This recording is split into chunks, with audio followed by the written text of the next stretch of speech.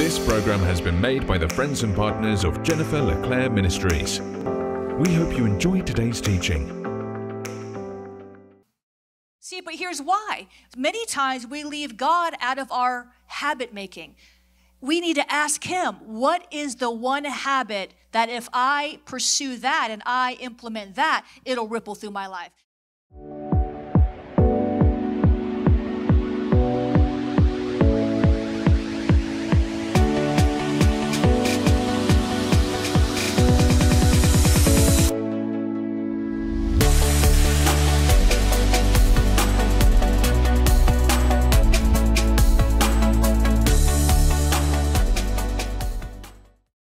We're wrapping up this series on power habits. And I want to talk to you today about the one habit that will change absolutely everything in your life. Some of y'all are like, I don't believe it. It will. It will. I found the one habit that ripples through everything in my life and that makes my life better. There's one habit in your life that I do. Mine is exercise.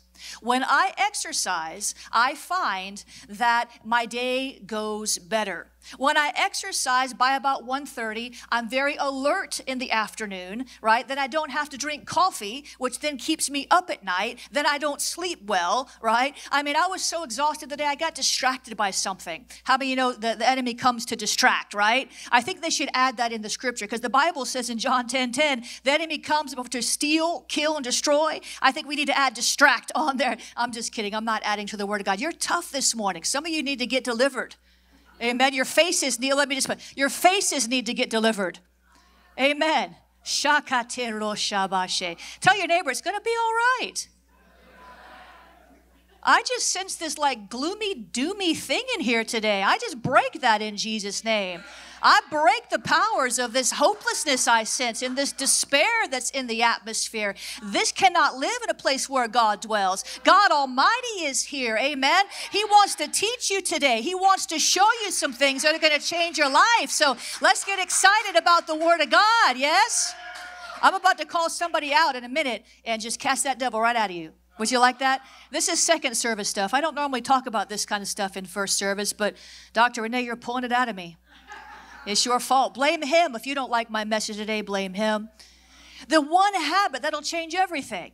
It's exercise. For me, it's exercise. Everything goes better. I don't get foggy in the afternoon. I'm energized. I don't need to drink the coffee. I don't have to have the caffeine keeping me up all night. Everything just ripples throughout my day. That's called a keystone habit. It's an anchor habit. It's a foundational habit. Now, if I don't exercise, I got distracted the other day, and I was like 2 o'clock, something happened, and I didn't get to exercise by 1:30 is like the magic cutoff point. I don't know why. But I didn't get to exercise. I was so exhausted. I couldn't string two thoughts together. I just couldn't pull it out. Ended up having to do errands the rest of the day just so I didn't go to sleep. I went to sleep really early that night because I was just exhausted. And then I woke up in the middle of the night because I went to bed too early. So then I was exhausted the next day and I couldn't exercise the next day. You see how it ripples? There are habits in your life that ripple. Maybe yours is an exercise. Maybe yours is, going to bed by 10 o'clock or getting 8 hours of sleep. Why? Then you wake up in the morning, you're refreshed. You have time to spend with God. Hey, you have time to make your lunch so that you don't have to spend money, on McDonald's or Taco Bell. Amen. And see how that ripples. Now you're spending time with God. Now you're saving money. Now you're more rested. There's a habit that will ripple through every area of your life. And when you find out what that habit is and you instill it and install it in your life, you will see rapid transformation. I mean, things that took you years and you still haven't overcome them. If you can just find that keystone habit, you'll begin to overcome in a couple of months. You've been waiting a couple of years. I'm telling you the truth. It's going to happen. Amen. God has a keystone habit. It's called love. Everything he does is motivated by love. The lens he looks through is love. His actions are inspired by love. His words are breathed through the breath of love. Amen. Aren't you glad? Aren't you glad? Let me pray. Father, in the name of Jesus, thank you today for your goodness and for your grace. Would you help us to hear the word of the Lord so that we can renew our mind to your will and your way for our life? God, we want to see change. We want to see transformation. We're tired of walking around the same old mountains every single year. We want to do it different. We want to do it your way. So teach us today, God, how to find the right habit to zero in on so that we can see the change that has eluded us in years past. In Jesus' name, amen, amen. So it's called a keystone habit. So you say, what is a keystone habit? A keystone habit, it was a term that was coined by a Pulitzer Prize-winning journalist named Charles Duhigg. And he wrote a book called The Power of a Habit. I've not read it, but I've heard a lot about it. People quote him all the time because he coined this. He found this based on research, based on science of watching how people operate and how habits ripple and affect our life. And he says keystone habits are habits that automatically lead to multiple positive behaviors and positive effects in your life. So if you find the right habit, it goes on autopilot. It will automatically bring all these other positive behaviors with it. It will automatically bring positive effects, positive ripples in your life. So according to Duhigg in his book, these habits are chain reactions that help other good habits take hold. They're chain reactions. It's a ripple effect. It's a ripple effect. I call it like this. It's a sequence of effects. I call it like a domino effect. When I was a kid, I had dominoes, and we would take the dominoes. Some of you maybe did this, and we would, put them in a straight line or put them in an S. And we'd make and you just tip the one domino, and it goes all the way through. Wasn't that cool? I mean, I used to you got to set it up just right? You got to set it up just right. But that's the domino effect. It goes around and it ripples through every other domino. That's what we're talking about here. That's what we need. It's a cascading effect. And so you can actually improve every area of your life with one keystone habit. I'm going to show you this. You're going to be convinced of it. And when you see this, it's going to set you free. Because the reason why so many of you keep failing and falling in the realm of your habits, I mean, some of you're already doing resolution fail. I mean, you've already just blown it for the year. You said you're going to go to the gym 5 times last week, and you didn't go at all.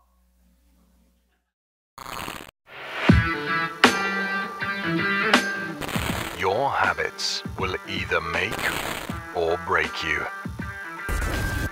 You are what you repeatedly do. The chains of bad habits are too weak to be felt until they are too strong to be broken. The secret of your success is found in your daily habits. Check out our new course, Power Habits. Small shifts bring transformational results. Change your habits, change your life.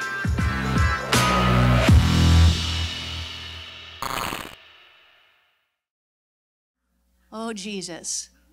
You said you were gonna start going to bed earlier. Didn't happen. Right? There's already been if we're honest, I'm not looking at anybody. There's already been some things that you said to God, give me grace to do this. Amen. And you've already blown it. You know why? Because you picked the wrong habit. Because you tried to change too many things at the same time. You got overwhelmed. You can't do all those things at once. You need to find the one thing that's going to make the most difference. You need to find the low-hanging fruit. You need to get some easy wins. It's called momentum. Tell your neighbor, momentum. You need momentum. You get momentum by going after the easy wins, and then you start feeling good about yourself, and you start saying, yeah, I can do this. This is not as hard as I thought. But the keystone habit, when you identify that, I'm telling you, it's going to whoosh through your life, and a couple of months from now, you're going to be coming back thanking me and apologizing for giving me that stank face this morning. Oh, Jesus. Sounds like because some of y'all just, help me, Lord. So let's talk about this ripple effect. If I'd named it, keystone habit's good, I'd name it the ripple habit because it ripples. Think about the ripple effect of sin. The wages of sin is what? So it has a ripple effect, doesn't it? right? But you don't see it immediately, do you? It takes a little bit of time, right? It takes a little bit of time. See, habits take about 60 to 90 days to install. You've heard 21, that's a lie from the pit of hell. That's why, that's a lie from the pit of hell. And science even proves it wrong. It takes longer than 21 days to install a habit. It takes several months to install a habit. And that's why people give up, because they don't think they can make it even 21 days, much less 60 or 90 days. But you can. Tell your neighbor you can do it. Think about the ripple effect of giving to God. Giving to God has a ripple effect. It's called give, and it shall be. How shall it be given? Good measure, shaken together, pressed down, running over. You're going to give into my bosom. Amen? Someone bring me some money right now. I'm kidding. Oh, Jesus, help me in this atmosphere. Help me in this atmosphere. Think about the ripple effect of Ruth refusing to leave Naomi. Remember that? She says, wherever you go, I'm going to go. Wherever you go, I'm with you. I'm not going to leave you. Now, Orpah left. She dipped. She ran off, and she went back to her homeland. But Ruth said, nah, I'm here. Where you go, I go. And what happened? She got blessed. Amen. She married her Boaz, yes? And then guess who came from that family line? Jesus. Can you imagine being the lineage of Jesus? That was the ripple effect of her commitment to a woman that she barely really knew, because her husband, died so prematurely. Then, understanding the power of keystone habits, if you're going to understand it, you have to understand that all habits are not created equal. All habits are not created equal. You need to let God inspire, you need to let the Holy Ghost inspire your habits. Many times I'm convinced we leave God out of our plans. We decide we want to have a habit of whatever. Somebody call out a habit that you tried to start this year. Getting up early. Did you do it? No. That's all right, Katie. I bless you in Jesus' name. Somebody else, call it a habit that you. What is it? Meal prepping. That's a good one. Have you done it? No. You cook. Okay, you can come to my house later. The meal prepping. See, but here's why. Many times we leave God out of our habit making. We need to ask him, what is the one habit that if I pursue that and I implement that, it'll ripple through my life? The Bible says acknowledge him in some of your ways when it's convenient for you. What? Did I get that wrong? The Bible says acknowledge him in all your ways and he'll direct your steps. It's the same. God knows what your keystone habit is, yes? He knows. And it took me a long time to figure out that exercise was my keystone. It took me a long time to figure that out. When I really started looking at this, I said, man, everything in life I eat better when I exercise, right? I don't eat as much. I drink more water when I exercise. You're made up of 80% water. Did you know that? How many of y'all drink water? See, look at that. Some of y'all are like, I ain't drinking that. I'm going to drink my Starbucks and my Coca-Cola. Well, just coffee. So all habits are not created equal. Not all habits have that much power in your life. For example, maybe you have a habit of checking Instagram when you wake up in the morning. First thing you do, you grab your phone, you're on Instagram, or you're on email. Well, that habit's probably not going to damage your life. It's not going to do some great damage, but it's not going to help you either. So that's like, it's somewhat neutral. Right? Some of you, maybe you get home, you watch, 2 or 3 shows on Netflix every night. That's probably not going to destroy your life, but it's not helping you either. They're sort of neutral, right? Not all habits are created equal. And so we need to find the power habits, which I've been talking about, that make the biggest impact. And then out of the 5 or 6 habits you want to start, ask the Lord, show me which one is going to make that big impact. So keystone habits drive massive change. So the keystone habit. A keystone habit brings transformation, listen, because it does more than just change your behavior. It changes you. Here's the thing. We're not just trying to change our behaviors. We're trying to become who God created us to be. And we're all a work in progress, yes? The Bible says he is faithful to complete the good work he started in you. God's been working on me. Has God been working on you? Amen. Somebody say, work it, Jesus. God is working on you. He's going to keep working on you till Jesus comes back to get you. Then you'll be perfected. I can't wait. Praise God. You know, they say in heaven, you don't have to worry about gaining weight. Shabasher. And you don't have to exercise either. Hey, that's good news. Amen. I won't need a keystone habit in heaven because I'll have Jesus. Praise God. So this keystone habit, we're trying to become the person God created us to be. And our habits need to reflect who God created us to be. God created you for a purpose. You have a purpose? Right. You have a purpose. There's something unique for you to do in the earth. If God was finished with you, you wouldn't be here anymore. Right? God will just take you up to heaven. When you complete your purpose, when you've run your race, when you've finished your course, you graduate. Until then, we are a work in progress and God is forming us and our habits need to reflect who God called us to be. So your habits may be different than my habits because your purpose is different than my purpose. Right? My purpose is to preach the gospel, to build a prayer movement for the end times, to travel the nations and equip people to hear the voice of God, right? My purpose is different than yours. So my purpose requires me to get up at 3:45 in the morning. And y'all think I have such a glamorous life. And get on airplanes for 38 hours at a time. Traveling to Singapore and, missing planes and getting stuck in Korea and hopping over to Japan and sitting in Dubai. And, oh, yeah, that's not glamorous, right? My purpose requires me to be in the Word of God 3 or 4 hours a day. My purpose requires me to be in prayer 1 or 2 hours a day, right? But your purpose is different than my purpose, so your habits will be different than my habits. That's why you can't look at my life and say, well, I want to be like that. I want to be in the Word. But that's not what you're required to do for your purpose, right? I'm not saying you can't read the Word 4 hours a day. I'm saying it's probably not sustainable for your lifestyle to do that. But because it's connected to my purpose, that has to be a habit. It has to be a habit. So you have to find the habits, the keystone habits, that are part of God's purpose for your life. Your habits inform your self-image. They inform your self-image. Think about this. How many of y'all have bad habits? How many of y'all are liars? I just mean because you're like somebody actually shook their head at me and said, no, I don't have any bad habits. Please come lay hands on me.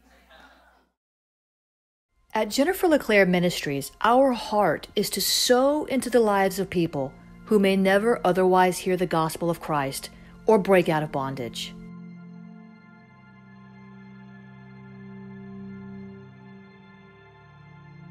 Although we've traveled to dozens of nations in strategic missions to evangelize and equip believers, there's more work to do than we can possibly get done by ourselves.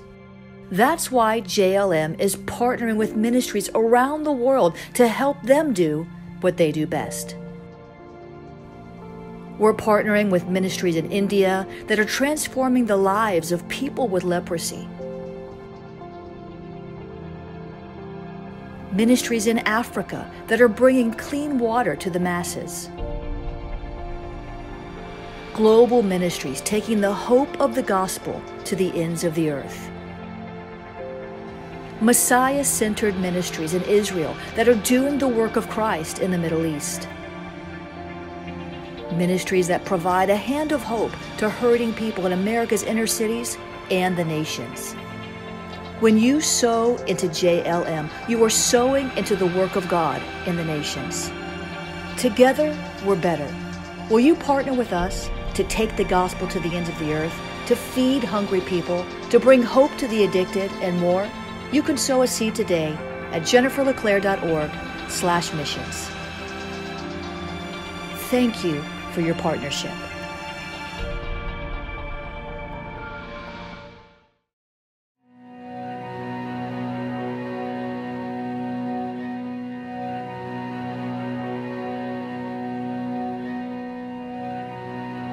We live in a digital era in which we can have friends all over the globe. Yet true, deep, personal connections are hard to come by in a busy world. And finding a church that offers prophetic revelation and practical keys to overcome the enemy's plans for your life can be difficult in a seeker-friendly church world. Enter ahop.online, an outreach of Awakening House of Prayer. We're a global community of believers passionately pursuing God's presence. We're a prophetic church where the Holy Spirit moves. We empower you to live a supernatural breakthrough lifestyle. Get connected and make true connections in the Awakening House of Prayer global family. If you can't come to our church in Florida, come to our church online.